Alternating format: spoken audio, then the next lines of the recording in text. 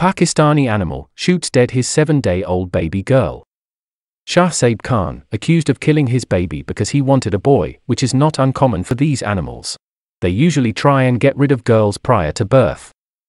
This is why for 20 years in the UK, many hospitals won't tell prospective parents what sex their unborn baby will be.